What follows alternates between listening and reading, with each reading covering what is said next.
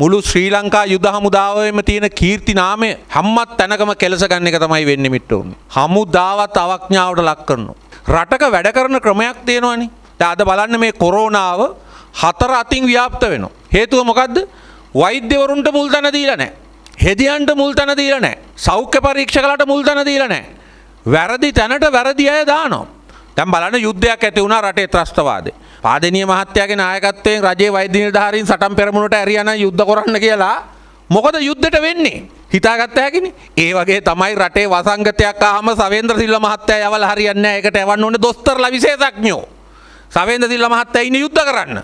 මේ කොරෝනා කියන්නේ යුද්ධයක් නෙවෙයි. මේ පුංචි කතාවවත් තේරුම් ගන්න බැරුව තමයි අද මේ රට කොරෝනා වලට බිලි කරලා තියෙන්නේ රාජපක්ෂලා.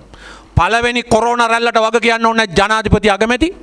ලෝකේ පුරාම කොරෝනා පැතිරීගෙන එනකොට ගුවන් තොටුපළ වහන්න තරම් මොලේ කලඳක් නොතිබිච්ච ඒ වගේම බල ලෝභෙන් ඡන්දෙ තියන්න ගිය ජනාධිපති අගමැති වග කියන්න ඕන අපෝ දවස් 70ක් ගෙවල් වල හිර කරලා තියන් හිටියට මිට්ටෝන්. ඒ වගේම දෙවෙනි කොරෝනා රැල්ලට වග කියන්න ඕනත් ජනාධිපති අගමැති මොකද නිරෝධායනය කඩලා තොණ්ඩමන් මහත්තයාගේ අවමංගල්‍ය උත්සවයේදී මේ රටේම නිරෝධායන නීති රීති කෙලින්ම විහිළුවට ලක් කිරීම ගැන. දැන් ඔය අනිල් ජාසිංහ මහත්තයාට අපිට කියන්න පුළුවන් ද නිරෝධායන නීති ගැන?